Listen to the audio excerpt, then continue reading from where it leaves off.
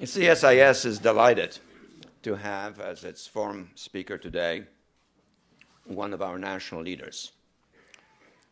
Congressman Hoyer is recognized nationwide as a person who plays not only a decisive role in our Congress, but plays a critical role in the shaping of our national policy, collaborating in that respect with the President and the White House.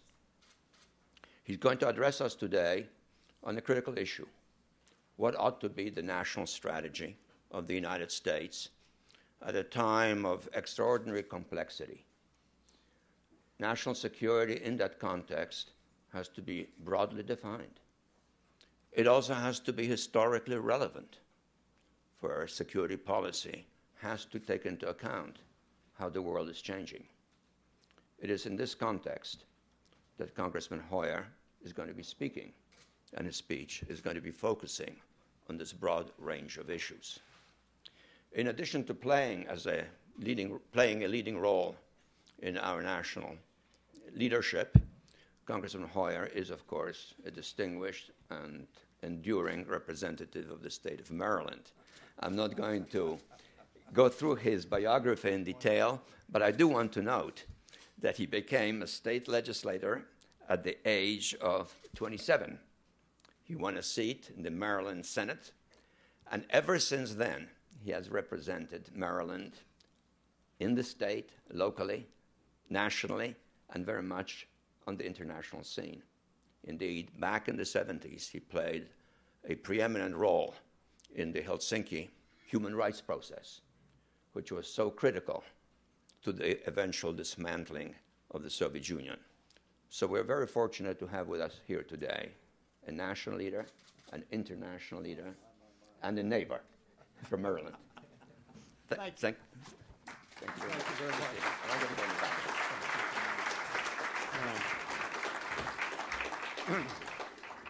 Well, I would have come today just to hear that introduction, Doctor. What an extraordinarily distinguished career Dr. Brzezinski has had. What a contribution he has made, not only to the United States, but to the rational policy of international relations throughout the world.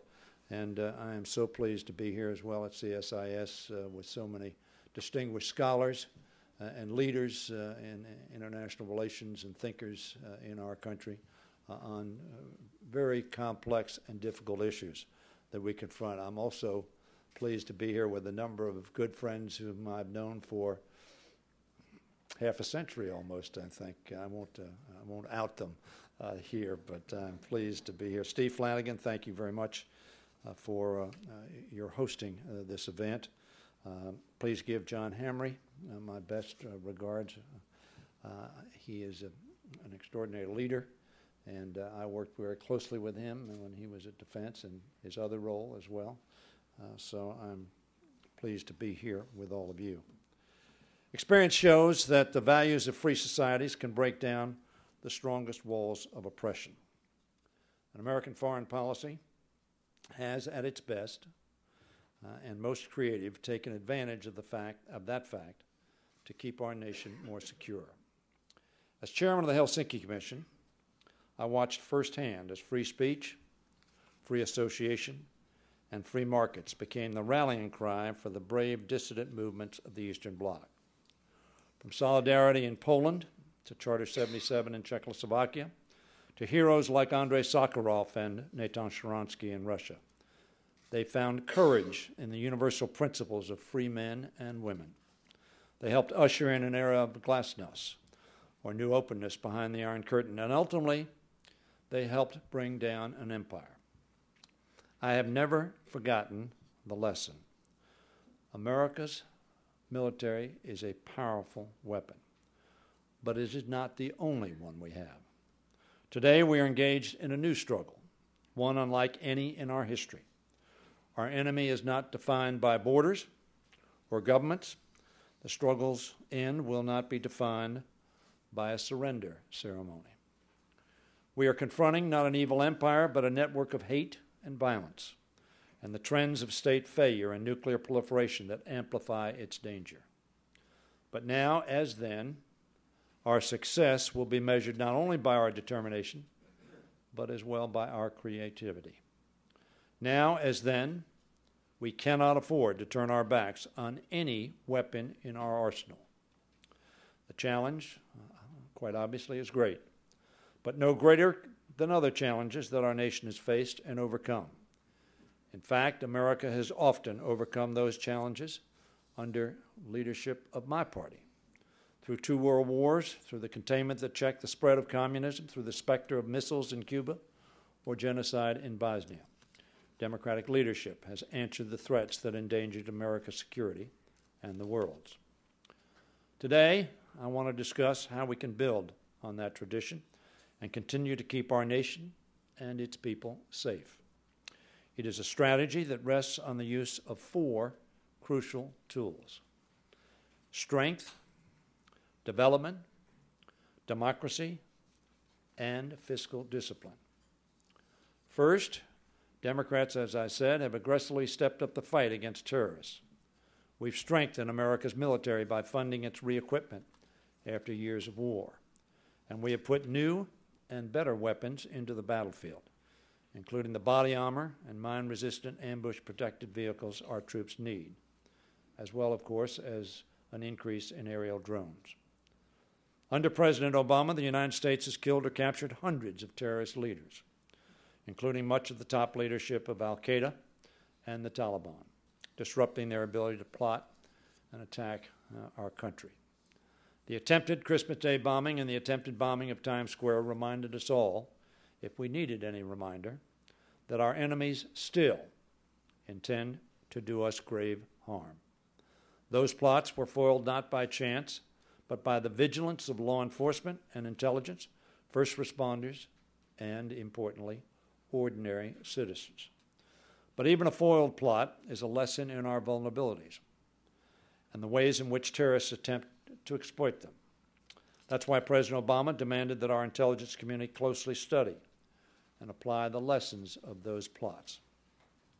President Obama also demonstrated that he learned the lessons of the Bush administration's conduct in Afghanistan, where, frankly, years of neglect allowed for the Taliban's resurgence.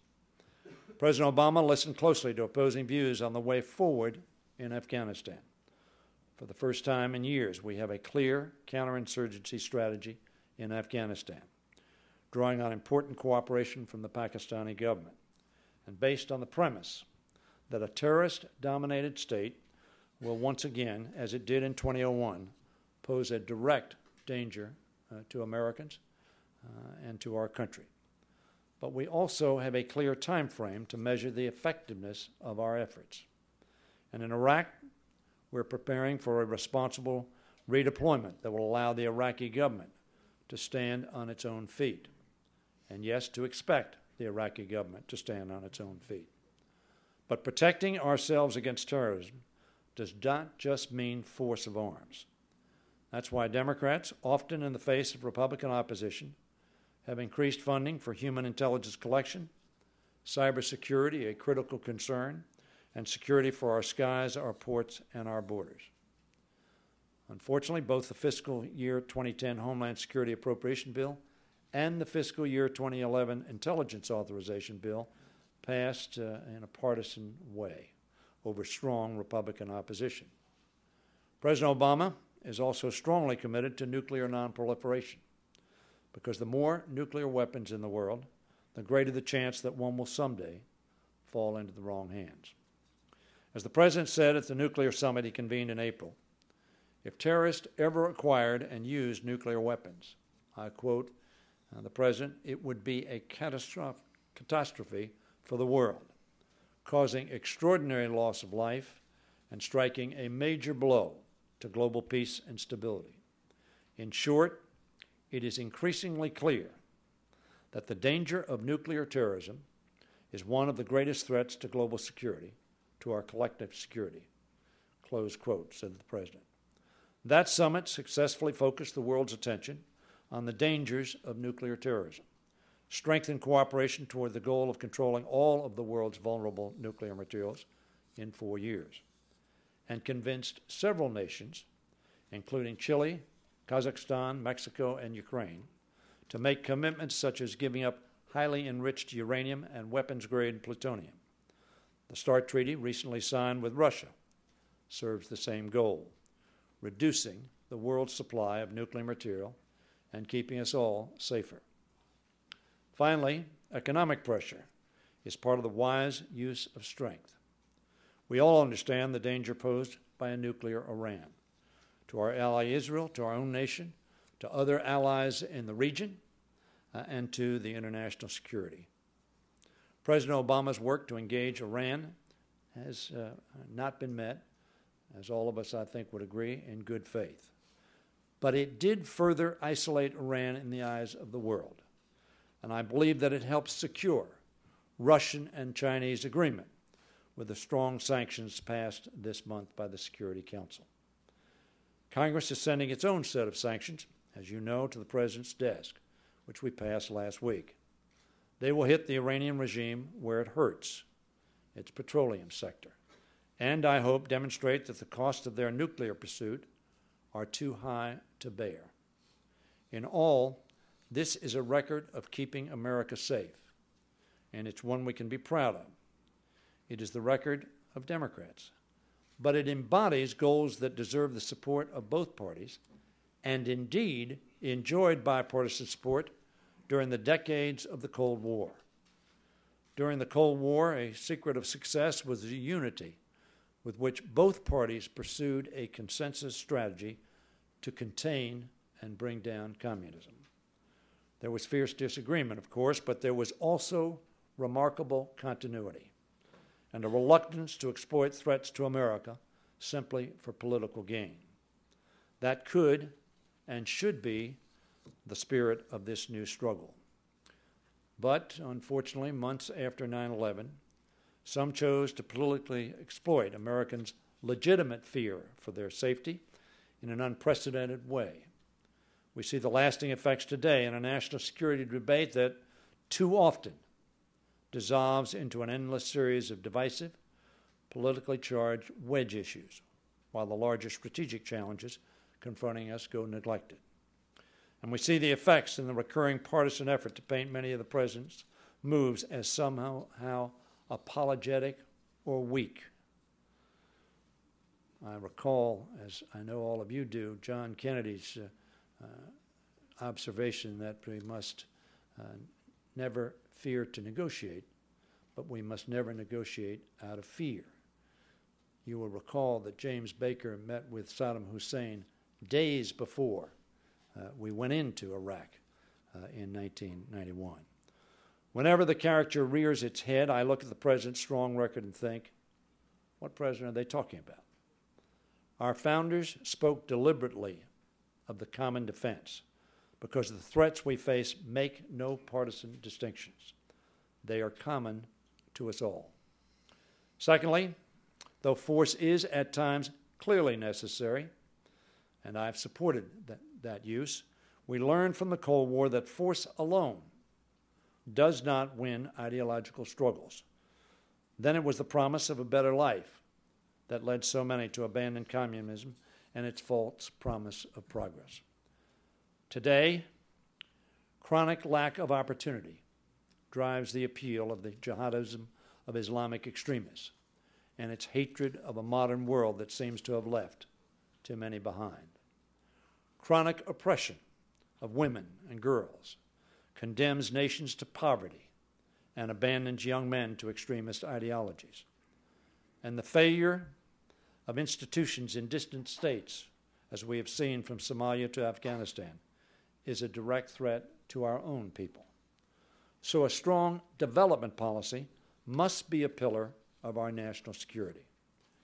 International development reflects our moral values and serves our economic interests. Poor and unstable countries make unreliable trading partners and weak markets for American goods and services. And we cannot exert global leadership while neglecting hunger, disease, and human misery. So Democrats have made internationally agreed development goals a prime focus of our foreign policy. President Obama has announced major new initiatives on food security and global health. and his administration is working to strengthen them through partnerships with other donors and the private sector, data-driven analysis, and the strong standards for accountability from aid recipients. We're working with world bodies to strengthen international norms against corruption so that foreign aid reaches the people it was intended for and is not squandered by unaccountable regimes. And we're acting on the well-founded conviction that ending the marginalization of women and girls is a key to economic development. As Larry Summer once put it, and I quote, "Investments in girls' education may well be the highest return investment available in the developing world." Thirdly, the Cold War taught us that democracy, human rights, economic freedom are the most powerful weapons in an ideological struggle. Today's autocrats understand that as well, as they carefully channel their own people's frustration into rage against America. The 8 years of the Bush administration showed what we already knew, that democracy cannot be imposed by force, that elections alone do not equal democracy, that democratization and economic growth do not always go hand in hand, and that failing to lead by example weakens democracy around the world. But the trials of those years taught us that there are wiser policies to pursue, wiser ways to build democracy and respect for human rights in the world. Not that the objective is out of keeping with our character as a nation. Indeed, it is an integral part of that character. Today, we meet that objective when we understand that the world's democratic movements in nations from Egypt to Iran have a legitimacy that ought to be recognized, not restrained by their governments. We meet that objective when we support those movements publicly. We meet that objective when we recognize that our strongest alliances are those built not merely on our interest, but on a foundation of common values. Such is our friendship with the Democratic State of Israel. Such is our friendship with our European allies. Such is our friendship with our Asian allies and Australia and others who join with us in common values to present them to the world and to pursue them as international policy, a bond of generations that no momentary disagreement can undo. And most importantly, we promote democracy when we live our democratic values here at home. Torture is not a democratic value. Extraordinary rendition is not a democratic value. Overriding the rule of law when our criminal justice system, under President Bush and Obama, has convicted and incarcerated 300 terrorists since 9/11 without incident is not a democratic value. In fact, many conservatives recognize that when American citizens attempt attacks on our nation, as we saw in Times Square, our civilian courts are more than equipped to carry out justice. There may well be times, however, when military commissions are appropriate and should be used. We also honor our democratic values when we honor the tradition of civilian control of the military, as President Obama correctly made clear last week. In sum, when we abandon our heritage, whether for expedience or fear or partisan advantage, we make our principles hollow in the eyes of the world, and we throw away one of the best weapons we have. All of our presidents have understood the value of pragmatism, but they have also understood that it must be balanced with America's historic role as the advocate of democratic values and democratic movements around the world. Fourth and finally, every one of these policies comes with a cost. Every choice rules out other choices. And I said fourth, but one of the things I left out in this speech that I wish I had put in that I will reference at this point in time, but another critical component of our international security policy must be the pursuit of energy independence. Tom Ricks made the observation yesterday on I think it was Meet the Press, in the final closing remarks, that if we did not pursue an energy independence policy, we will continue to be undermining our national security and reliance on sources of foreign energy. We have passed legislation to accomplish that objective through the House of Representatives. Unfortunately, the Senate has not. But we must pursue energy independence. Not only has the spill tragically and compellingly made that clear to us in the Gulf, but certainly our relationships with those who provide us with energy, which are sometimes strained, give us pause to understand that energy independence is an integral part of our national security. Now let me talk about the fifth, what is now the fifth, because I added something in.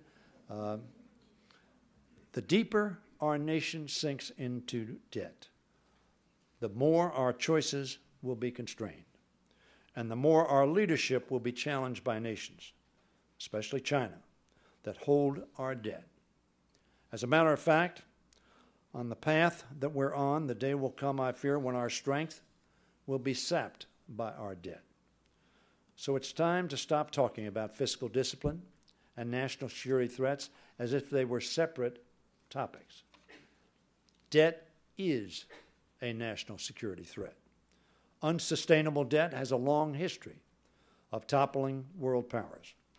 As financial historian Niall Ferguson writes, and I quote, "This is how empires decline. It begins with debt explosions."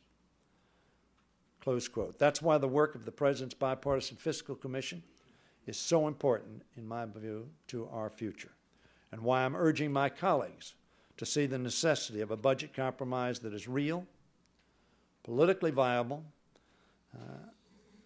and a way to restore fiscal balance and health. Budget agreements like that pave the way for historic prosperity and for America's ability to act as the sole superpower under the first President Bush and President Clinton. And an agreement like that, to be implemented after the economy has fully recovered, is a necessity today. With our publicly held debt reaching $9 trillion, defense spending can no longer and should not be exempt from the hard choices pressing on every part of our budgets. Democrats took important steps to trim unnecessary spending with an important acquisition reform bill that President Obama signed last year with the strong support of Secretary Bob Gates. In addition, we passed a contracting reform bill that passed the House this spring and is waiting for Senate action. But those bills, of course, are simply a beginning. In an important speech last month, Secretary Gates drew from the legacy of President Eisenhower, who held that, and I'm quoting Eisenhower, "The United States, indeed any nation," Eisenhower said, "could only be as militarily strong as it was economically dynamic and fiscally sound." It's advice we should take seriously today. Last week, I spoke of the danger of debt to our prosperity and security, and I made clear that eliminating unnecessary defense spending has to be part of the deficit equation. I did so with confidence because I know that many of our nation's military leaders see it the same way. Secretary Gates, as I've said, is one of them. He has urged Congress to stop funding additional C-17 cargo planes and an extra engine for the F-35 Joint Strike Fighter, not because they are completely without controversy, but in terms of making choices, he believed that we had to do so. To fight the rapid cost of inflation in military health care, to cut expenses, to cut unnecessary weapon systems, and to trim the overhead that makes up more than 40% of the defense budget. Chairman Ike Skelton has told the House Armed Services Committee to scrutinize the budget and see the savings that can be effected, consistent with maintaining a defense strong as necessary to meet any challenges that might be coming our way. Some congressional Republicans share these concerns. On the same day I spoke of the deficit, Congressman Paul Ryan said, and I quote, "There are billions of dollars you can get out of the Pentagon. We're buying some weapon systems, I would argue, we don't need anymore." Choices in this fiscally challenging environment are absolutely essential. I understand that whatever savings are put on the table will prove controversial and, yes, indeed, even politically painful. But as with all budget crunches, the fundamental decision we face is this: hard choices today, or even more painful and draconian ones forced on us down the road. Now, let me hasten to add, as I did last week, that a strong economy, as well as fiscal balance, is essential, and one cannot be the victim of the other.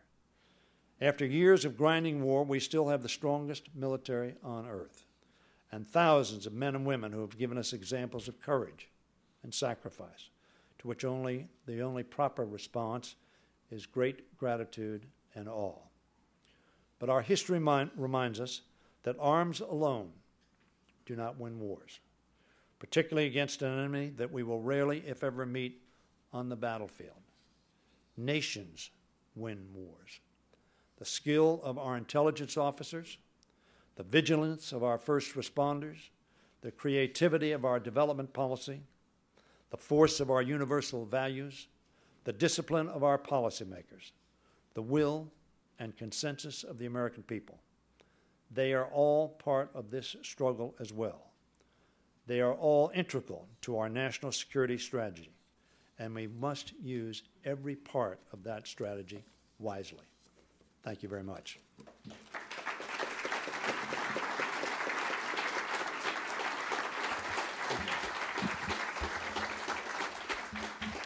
Well, thank you very much, Mr. Hoyer, for that comprehensive coverage of a number of key foreign policy issues facing the country. I'm sure we'll have a number of questions. I will moderate the discussion now. We have about 15 minutes. If I would just ask, we have people floating in the room with microphones. If you would raise your hand, I'll recognize you, and if you'd introduce yourself, and I'll open the floor right directly. And yes, there's a gentleman here in the first row right here.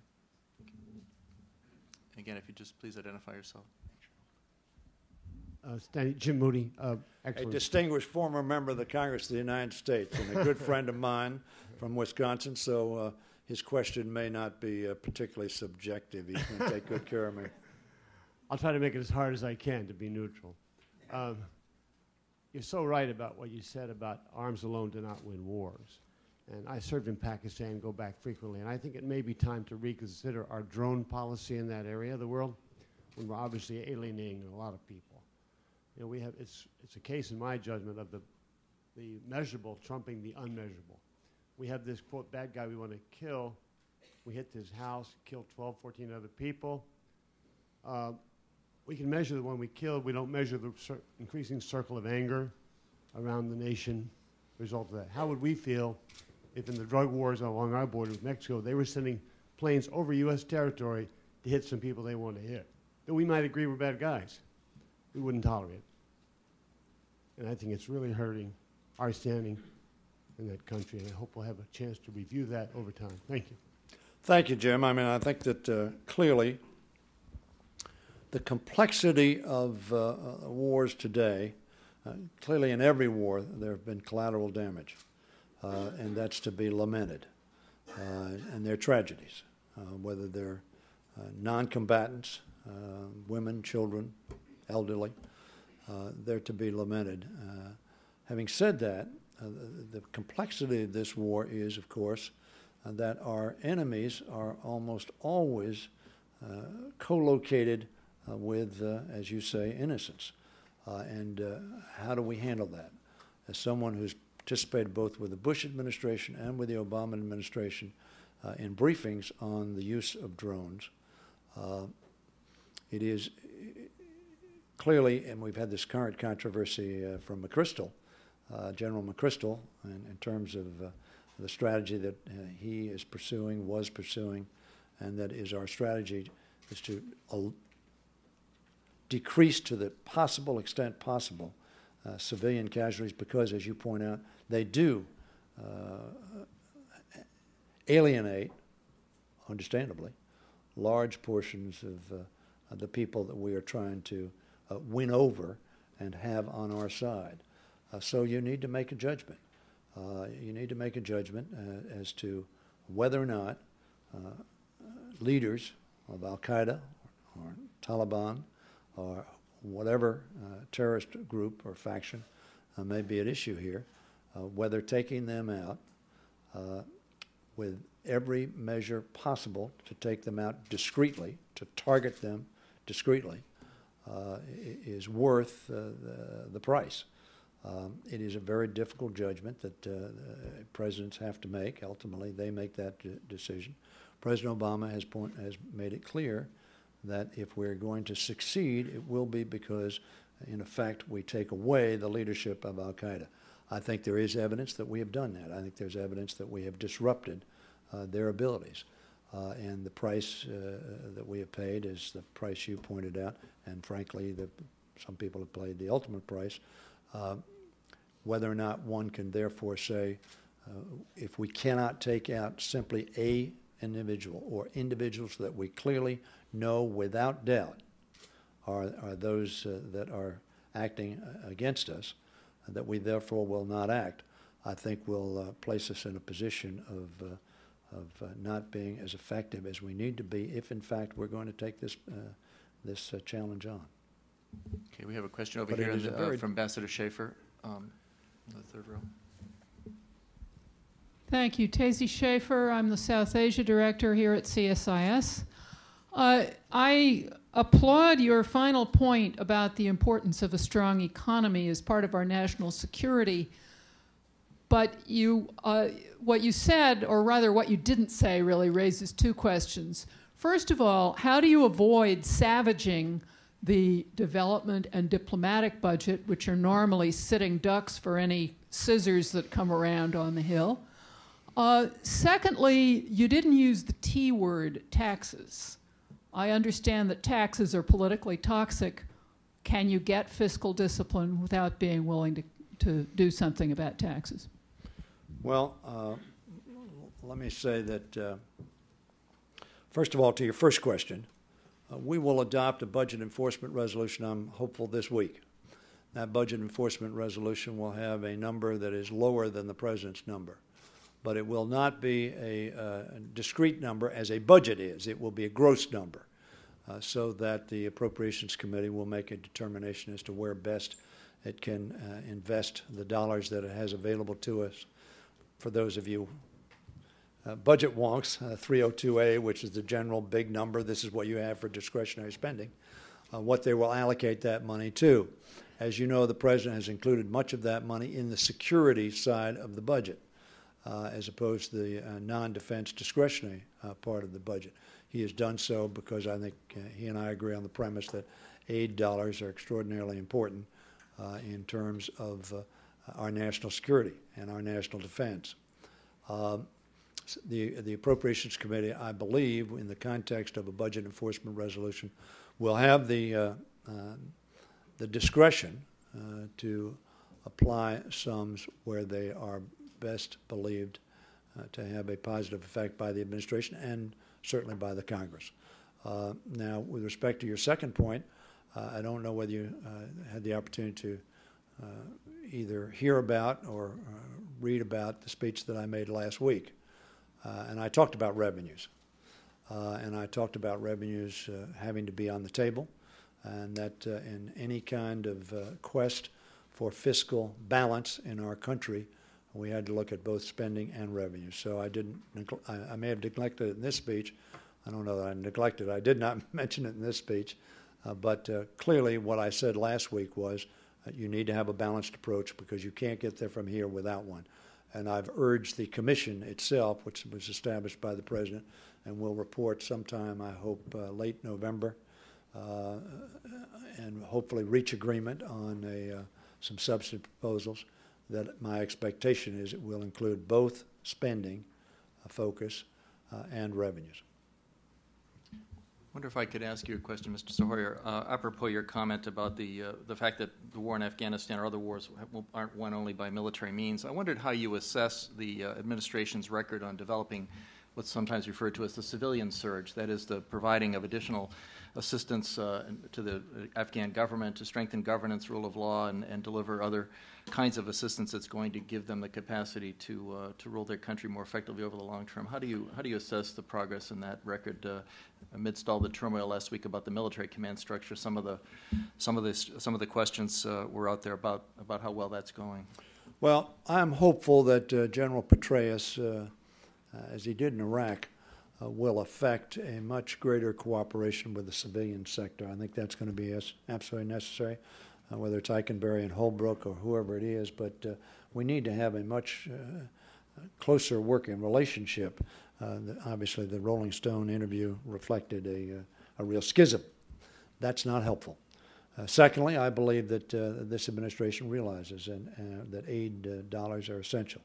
I want to say that I'm one of those who believes that we very, very severely distracted our focus from Afghanistan for the overwhelming majority of period that we've been involved with Afghanistan. Surge early on, then essentially focus on Iraq, and only towards the end of the Bush administration, when it was clear that the Taliban were reorganizing, reforming, that al-Qaeda was growing in strength as well, that the Bush administration refocused. This administration has obviously was confronted with an economic collapse, the worst in 75 years that they had to focus on, but they also had to focus on these two wars in Iraq and Afghanistan. And I think the administration has made it clear, and I think Secretary Clinton has made it clear, that civilian, that is winning the civilian side of the equation, is critically important. I think that's what counterinsurgency is all about. I think that we are in the process, and I think the ambassador's point was clear, that it's hard to do that because people see investment overseas taking away from investment in the United States. I think that, very frankly, we're going to be involved in a pretty vigorous debate about Afghanistan generally, but I certainly think part of that debate is going to be what are we doing on the civilian side, and complicating that will be the point I made about making sure that dollars that are spent overseas get spent in the way that we intend them to be overseen. Clearly, the Washington Post has a story today about corruption. That is not helpful.